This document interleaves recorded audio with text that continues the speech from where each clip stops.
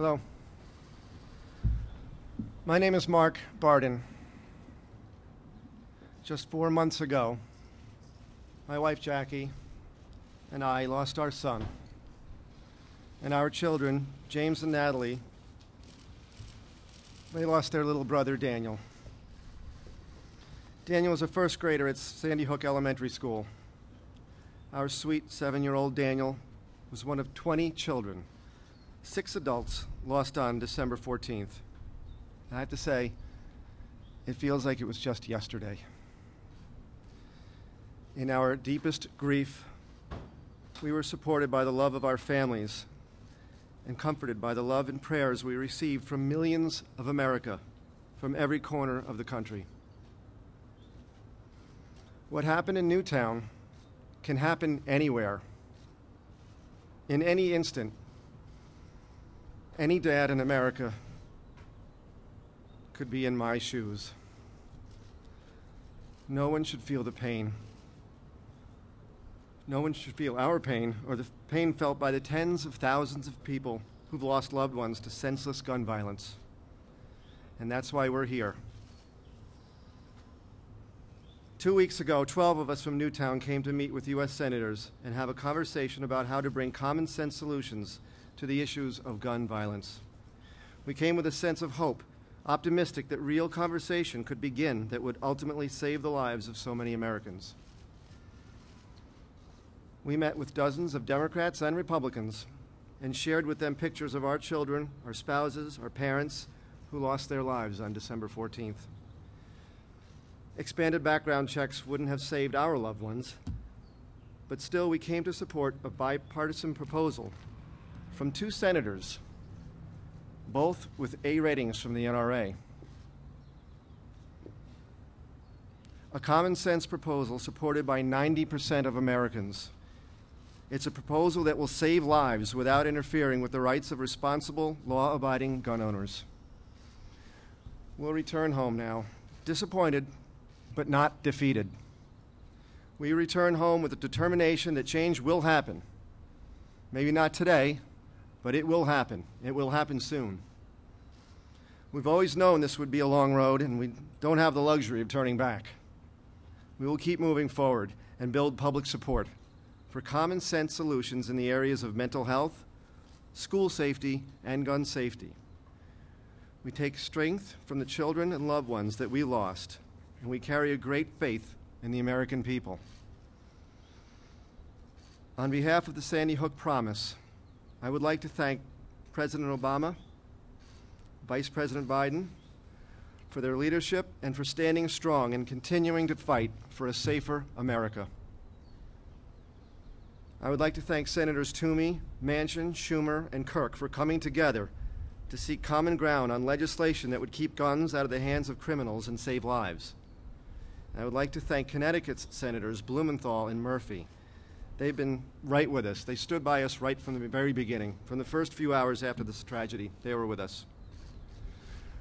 We will not be defeated. We are not defeated, and we will not be defeated. We are here now. We will always be here because we have no other choice. We are not going away. And every day, as more people are killed in this country because of gun violence, our determination grows stronger. We leave Washington hoping that others, both here and across the country, will join us in making the Sandy Hook Promise, a pledge that we had great hope that more U.S. senators would take literally. I'd like to end by repeating the words with which the Sandy Hook Promise begins. Our hearts are broken. Our spirit is not. Thank you. It is now my great pleasure to introduce the President of the United States of America, Barack Obama.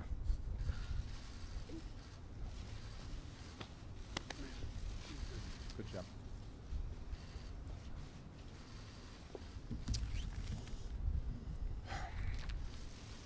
A few months ago, in response to too many tragedies, including the shootings of a United States Congresswoman, Gabby Gifford, who's here today, and the murder of 20 innocent school children and their teachers, this country took up the cause of protecting more of our people from gun violence.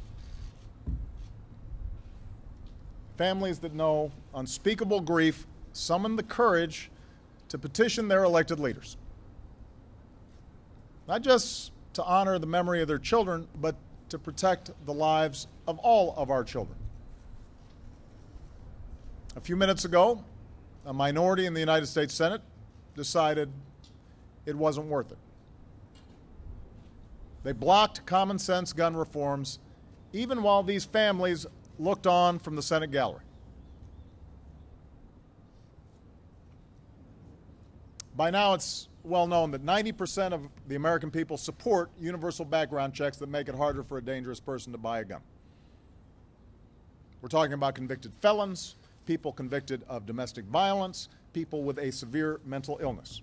90% of Americans support that idea. Most Americans think that's already the law.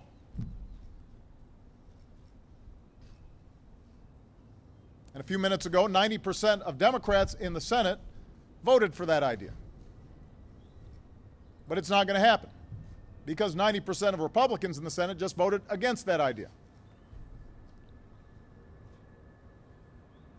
A majority of senators voted yes to protecting more of our citizens with smarter background checks. But by this continuing distortion of Senate rules, a minority was able to block it from moving forward. Now, I'm going to speak plainly and honestly about what's happened here, because the American people are trying to figure out how can something have 90% support and yet not happen.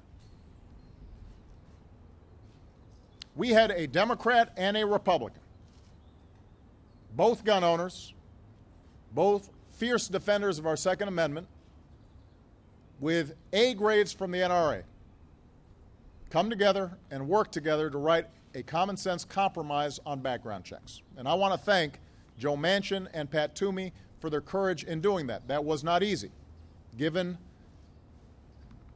their traditional strong support for Second Amendment rights.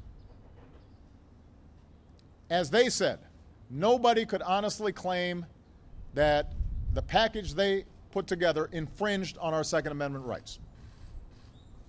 All it did was extend the same background check rules that already apply to guns purchased from a dealer to guns purchased at gun shows or over the internet. So 60% of guns are already purchased through a background check system. This would have covered a lot of the guns that are currently outside that system. Their legislation showed respect for gun owners, and it showed respect for the victims of gun violence. And Gabby Giffords, by the way, is both. She's a gun owner and a victim of gun violence. She is a Westerner and a moderate, and she supports these background checks. In fact, even the NRA used to support expanded background checks. The current leader of the NRA used to support these background checks. So while this compromise didn't contain everything I wanted or everything that these families wanted, it did represent progress. It represented moderation and common sense. That's why 90% of the American people supported it. But instead of supporting this compromise, the gun lobby and its allies willfully lied about the bill. They claimed that it would create some sort of big brother gun registry, even though the bill did the opposite. This legislation, in fact, outlawed any registry. Plain and simple, right there in the text. But that didn't matter. And unfortunately, this pattern of spreading untruths about this legislation served a purpose, because those lies upset an intense minority of gun owners, and that in turn intimidated a lot of senators. And I talked to several of these senators over the past few weeks, and they're all good people. I know all of them were shocked by tragedies like Newtown.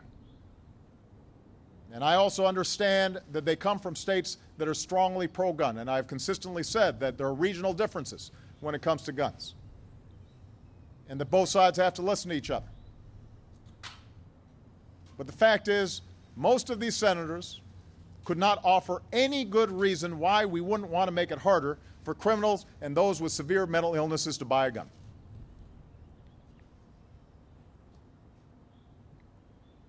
There were no coherent arguments as to why we wouldn't do this. It came down to politics. The worry that that vocal minority of gun owners would come after them in future elections. They worried that the gun lobby would spend a lot of money and paint them as anti-Second Amendment. And obviously a lot of Republicans had that fear, but Democrats had that fear too. And so they caved to the pressure. And they started looking for an excuse, any excuse, to vote no. One common argument I heard was that this legislation wouldn't prevent all future massacres. And that's true. As I said from the start, no single piece of legislation can stop every act of violence and evil. We learned that tragically just 2 days ago. But if action by Congress could have saved one person, one child, a few hundred, a few thousand, if it could have prevented those people from losing their lives to gun violence in the future while preserving our Second Amendment rights, we had an obligation to try. And this legislation met that test. And too many senators failed theirs.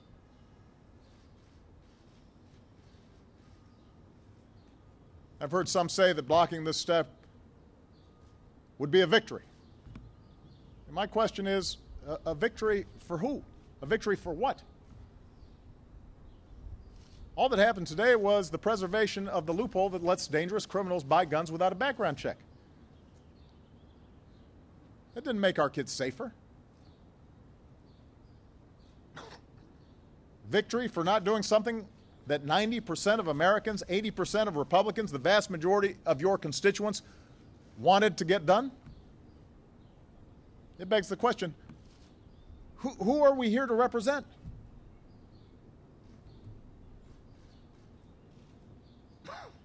I've heard folks say that having the families of victims lobby for this legislation was somehow misplaced.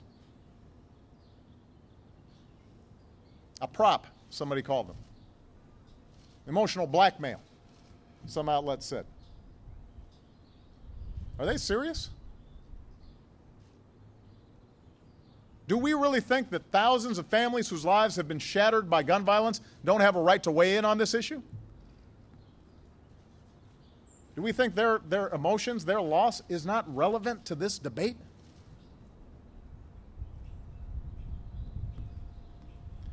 So all in all, this was a pretty shameful day for Washington. But this effort is not over.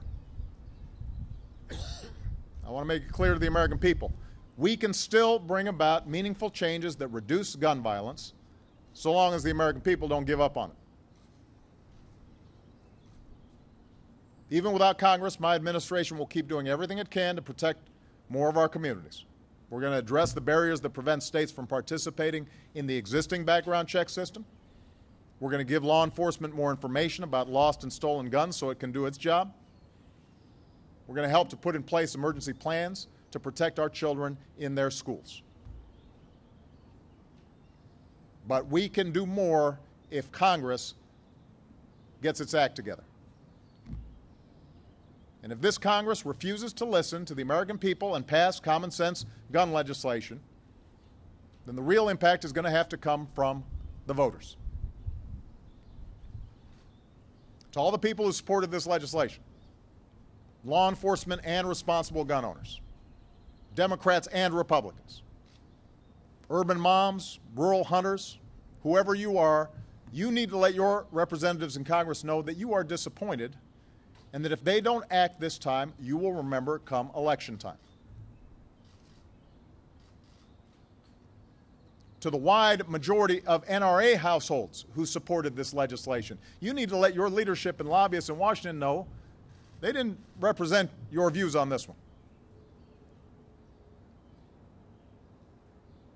The point is, those who care deeply about preventing more and more gun violence will have to be as passionate and as organized and as vocal as those who blocked these common sense steps to help keep our kids safe. Ultimately, you outnumber those who argued the other way. But they're better organized, they're better financed, they've been at it longer, and they make sure to stay focused on this one issue during election time. And that's the reason why you can have something that 90% of Americans support, and you can't get it through the Senate or the House of Representatives. So to change Washington, you, the American people, are going to have to sustain some passion about this. And when necessary, you've got to send the right people to Washington. And that requires strength.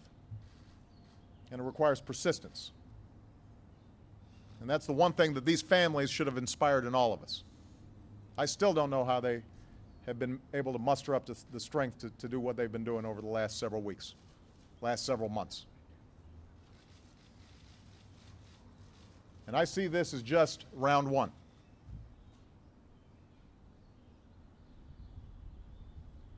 You know, when Newtown happened, I met with these families and I spoke to the community and I said, something must be different right now.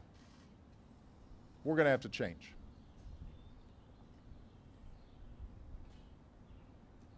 And that's what the whole country said. Everybody talked about how we were going to change something to make sure this didn't happen again. Just like everybody talked about how we needed to do something after Aurora. Everybody talked about we need to change something after Tucson.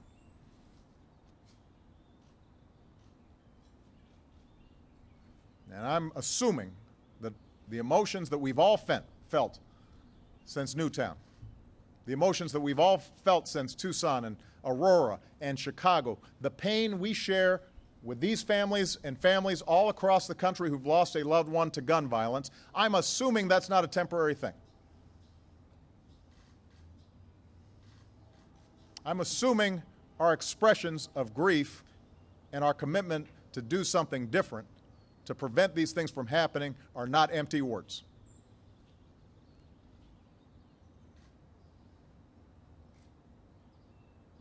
I believe we're going to be able to get this done. Sooner or later, we are going to get this right. The memories of these children demand it, and so the American people. Thank you very much, everybody.